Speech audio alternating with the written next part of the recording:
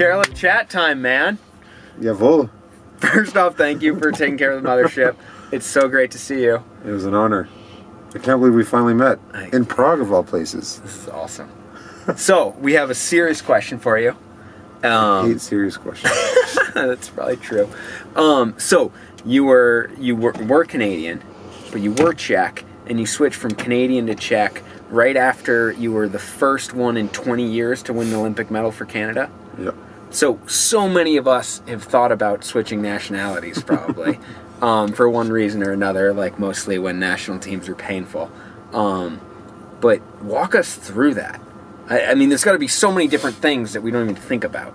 Yeah, I mean, of course, I think each person that experiences it finds out pretty quickly that there's things that they are going to come across that they're not going to think about before they go down that road.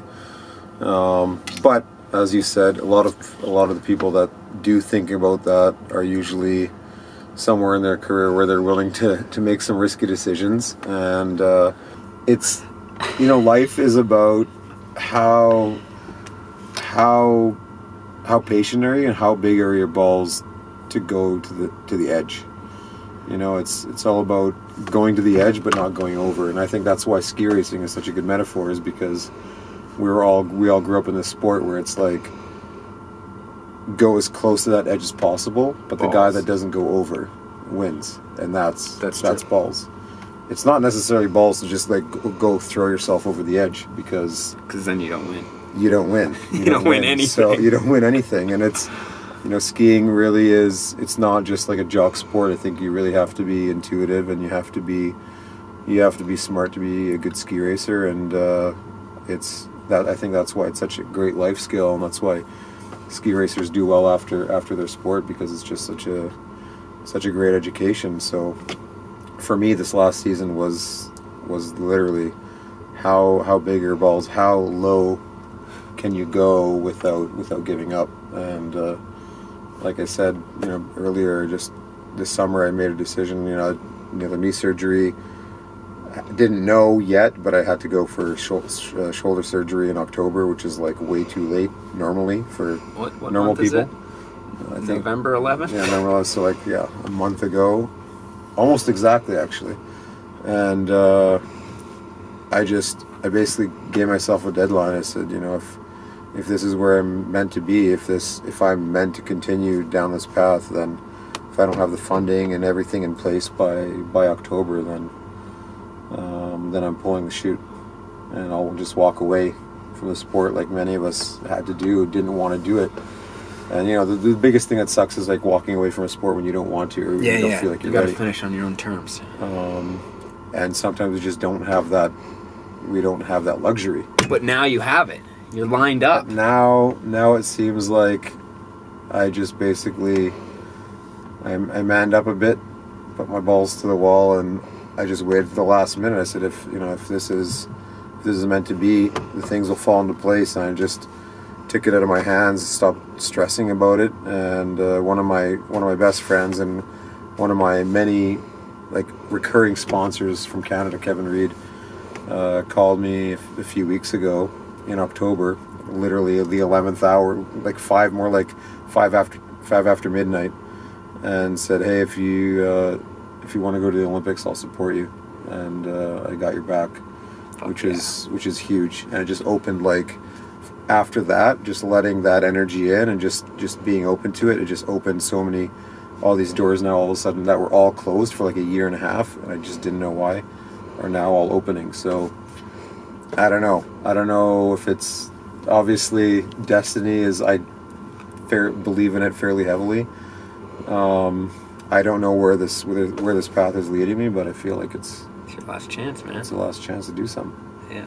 And you did say that recently you got your Olympic medal back, and that's been like a new tide of good energy. Yeah, like I was never, you know, we like grew up as, you know, as believers and with faith and stuff, and I never was superstitious about anything.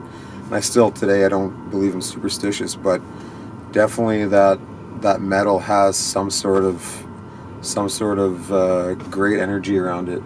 Like ever since I had it, it's just everywhere I went. It's been everywhere. It's been with me through the Alps on my motorbike even when I crashed, but then had good energy after that. So it's like just been on this roller coaster of ups and downs. But in general, everywhere I had it, it just, you know, had protection and blessing around me and just all good vibes and good energy. And you know, even going to different places, other people that had the medal in their possession would like have that same energy and that same good luck. It's like people like winning. Even I was at an event with Harley Davidson in Canada, and they had the 6 finalists of like thousands, 6 finalists that were going to win Harley Davidson, like, you know, $50,000 bike. And this one woman was like, "Can I hold your medal for good luck for the? I really want to hold your medal." I was like, "Yeah, go nuts." And this woman was like holding the medal, and they went through like seriously like 20, 30 different hoops to get like the final finalist, and she ended up winning the bike. And it was just like, it was crazy. Wow. It was crazy. And there's just like so many stories like that with this thing. It's hard to ignore.